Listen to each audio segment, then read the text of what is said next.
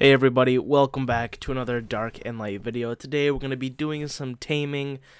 Now, we're going to be doing a harder creature, which is the Vicious Bargash. We're going to be doing one that's a little bit easier, which is the Unicorn.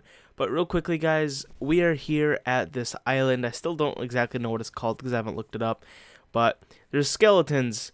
There's the remains of like a huge dragon, but we're kind of here just to kind of see a couple of these creatures that we haven't really played around with before.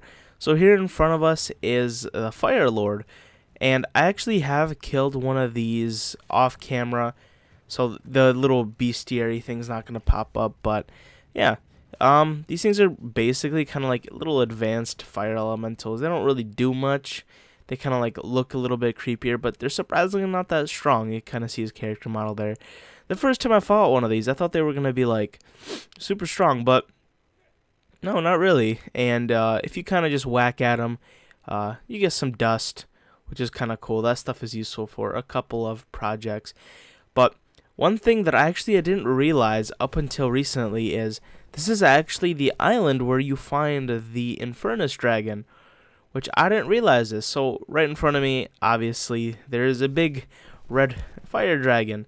So that is the Infernus dragon, and we will have to tame one of those in a future episode. Obviously not now, because we don't have like the iron hooks and stuff to get ready for it. But that is the first look at the Infernus dragon.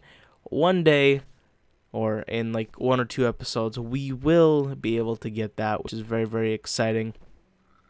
But like I said, today we are going to be getting 2 tames.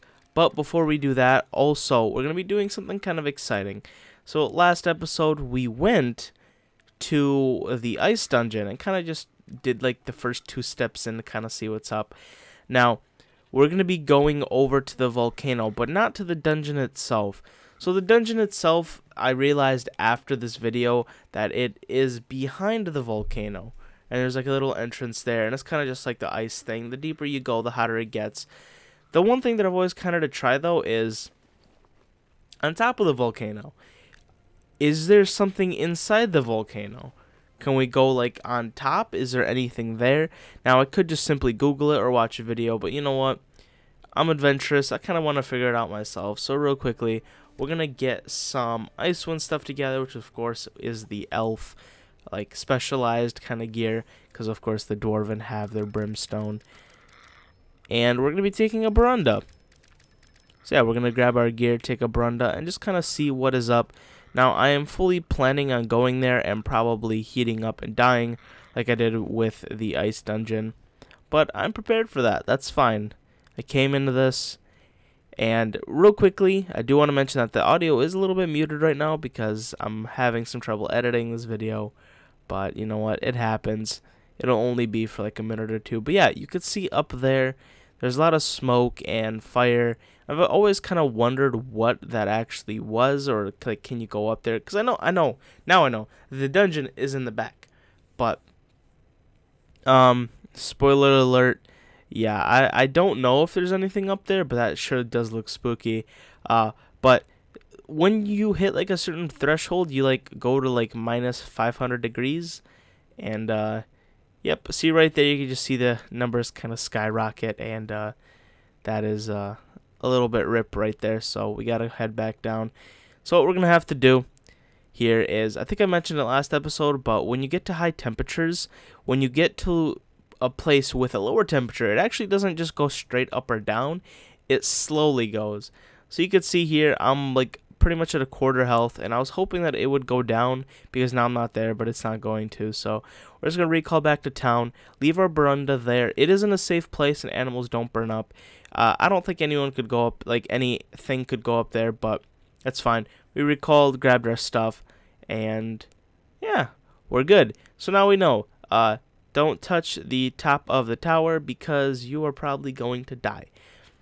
But let's get on to our next thing, which is the Vicious Bargash. So of course for that, we're going to need many stone and hook arrows. Now, funny thing, I actually wasn't completely planning to tame this episode. I was actually planning to get the unicorn, and only the unicorn. But then I saw this and I said, hey, you know what, why not? So this is right in front of your screen, our first attempt at a vicious bargash. Luckily for us, they are not that quick, so we can pretty much just hit it. Now, unluckily, which I'm going to tell a little story here, this was a pretty big pain in the butt, because for some reason it does catch up, but of course there's Deathstalkers everywhere trying to mess up my tame. But we actually fail the first one. Right here, this vicious bargash that you see in front of me, we actually fail it, and we die. Now, we go back and pick up our body, but of course, we will get a vicious bargash today. But this first one here, it took quite a bit because things kept attacking me very annoyingly, like these goblins over here. Like, they were so annoying because all the animals just, for some reason, wanted to gather exactly where I was for today. But you can see here, I'm still working at the vicious bargash here, and then of course another goblin comes in, and then a Deathstalker comes in. So, like, what am I supposed to do at this point? Deathstalker, goblins, vicious bargash. Like, what am I supposed to do? And you could see I do pick up my stuff because I die once again. Now, the problem is the vicious bargash, I'm pretty sure, died from the Deathstalker. But here we have found another one. I was actually just going to completely cut that out of the video and say, okay, you know what? We won't do the vicious bargash. But then the second I went to look for another unicorn, I found another vicious bargash. So I was like, you know what? That is completely fine. We're going to go back at it again. And this one, it seems like it doesn't really know what it's doing because it's running around all derpy. But it doesn't look like there's any Deathstalkers around. And there's that threat that could be a problem, but vicious bargashes tend to be very linear thinking. Once they attack something, they kind of keep attacking it unless you kind of run pretty far away. So we're going to be able to get this one, hopefully. Now, it is only level 8, which is a fairly low level, but considering what we're taming here, probably going to need it to be. And I'm pretty sure it's going to fall down right here next to this tree. And boom, down it goes. Now, the easy part was getting it down. Now, basically, the hard part is actually waiting, because this is one of those creatures that tends to take hours and hours and hours and hours. So, of course, I'm talking over the footage. So, for me, sitting in my chair right now, it's going to be a click of a second. But when I was playing this a little bit ago, that took quite a couple hours, and usually I'm playing this game in the middle of the night. So basically this probably, if I can remember correct, it took from about 2 in the morning and till about 5, maybe not all the way up until 5, because we also did get the unicorn. I'm pretty sure I ended up finishing at 5. But of course, with every big tame that you get that also takes a couple hours, you don't want to be standing out a couple hours actually defending the creature. Basically, you've seen it before in other episodes. I build a wall around it that animals can't get into, and then I just kind of go AFK and hit it with some hook arrows once its constitution goes down over a longer period of time. But you can see here that I did build a cage around it, fed it some food, and now basically it's the waiting game. But here's the thing. We do need the saddle for it. The vicious bargash is one of those things, like I said, that I wasn't exactly prepared for. I didn't realize that I was going to get it this episode, but we did end up getting it. To make the saddle, it is more advanced than the rest, but we can make it at, now I'm like forgetting the name, but at the forge. But for it, we're going to need these fire crystal, like the fire elemental cores. Now, I didn't exactly realize where to get them from. I didn't know if I had to kill the fire elementals, and the stupid fire imp is attacking my griffin, but luckily my griffin is pretty strong. I didn't realize where to get them from, but you know what? I said, obviously I needed to get them from the volcano. Let's just kill some mobs, see what I can harvest it from, and luckily, you actually can harvest them for fire imps, which are a lot easier to kill. Now, they do a good bit of damage, but of course they're easier to get. So I went over here while the bargash was taming. Its constitution doesn't go down very quickly, so of course I did just leave it there. It was fine. Even if we went like a half an hour, we would have been fine with its constitution. But we do need to make the vicious bargash saddle, which is a good amount of materials. It's actually not that cheap, and we're going to need a lot of these little cubes. So we're going to get some materials together to make some more slowly. The one thing that I do have to add is the vicious bargash saddle is probably one of the weirder ones in game because it just looks so odd. instead of it being a saddle, it looks more like armor.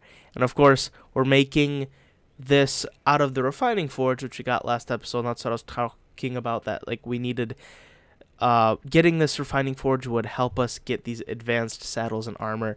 This is one of the things that I'm talking about, the Vicious Bargash saddle. We can only get it with the refining forge. But here you can see that the Vicious Bargash is done, except here, and we can put the saddle on it. Now, one thing that is interesting about the Vicious Bargash is its health is insane. If you look at it, it has 3,000 health. That's crazy. I'm pretty sure my Griffin only has 1,500. Now, with its crazy health total, it kind of, okay, let me say it this way. It's super slow. So, it makes up its slowness with its super high health.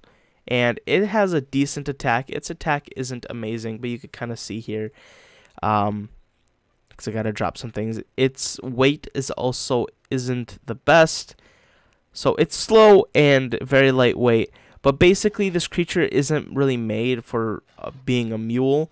It's 100% an attack creature.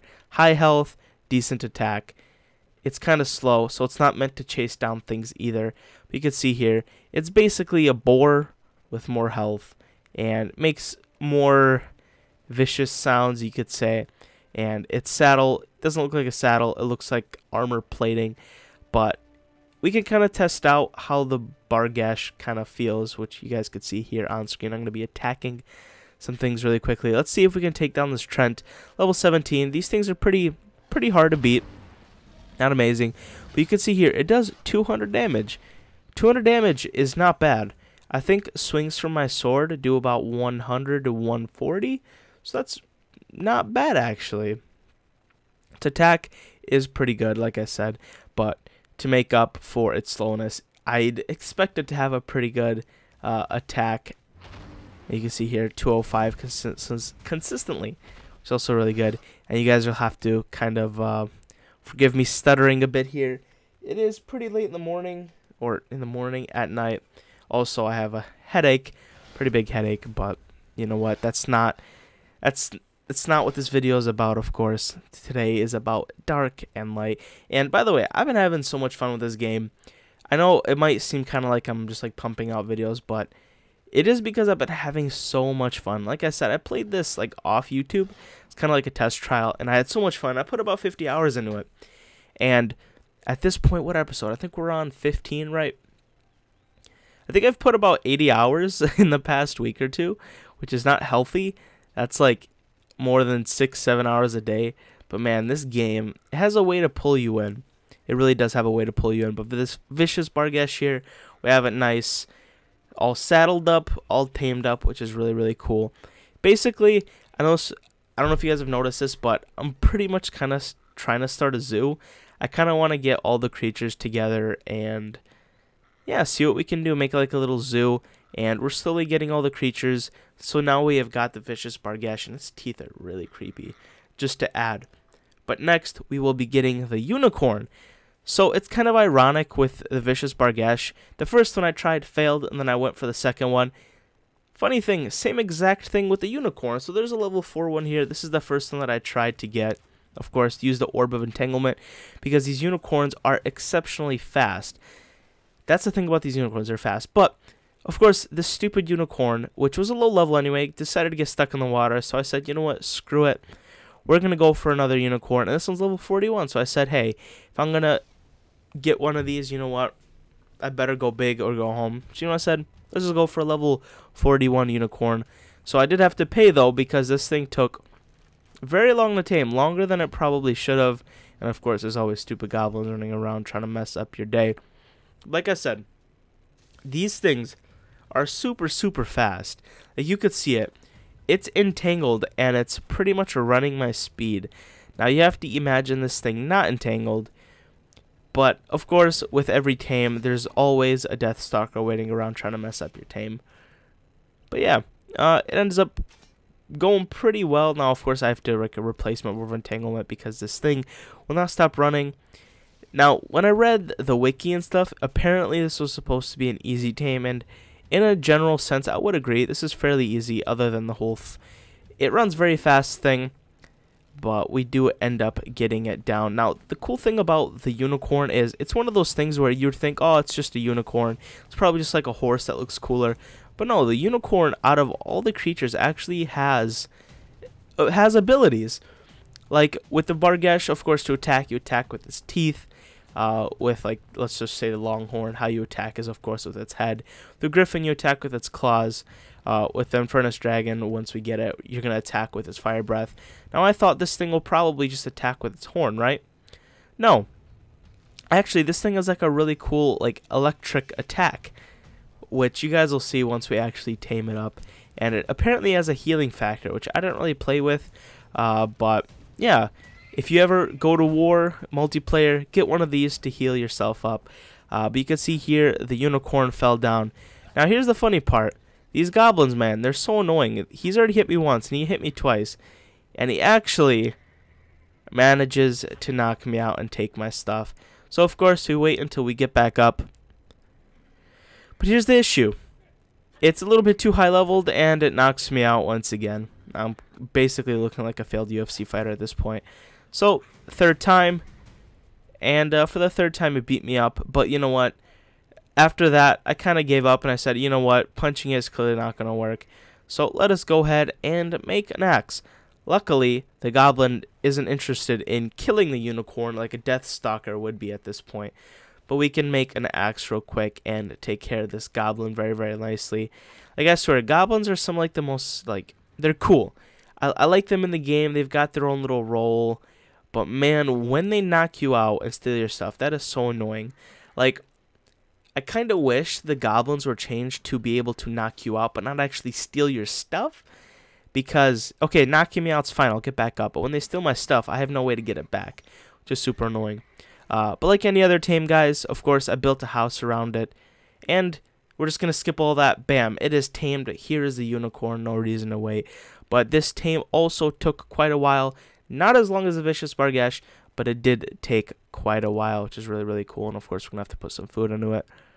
But, yeah, it is nighttime, but maybe this will actually help. You guys will be able to see its abilities a little bit more clearly. But let's go ahead and give it some food so it doesn't starve on us. Now, at first, I was kind of hoping, like, maybe I can just kind of get it through the door and ride out. But actually, I don't think it can fit through the door. You can see me here try it. I don't know if it's too tall or it is too wide, but it doesn't fit through the door. So we are going to have to break this wall down here.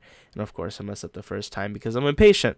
But another cool thing about the unicorn is it doesn't need a saddle. It is one of the only things that doesn't need a saddle. And here you could see that it's kind of like electric attack, which is really, really cool.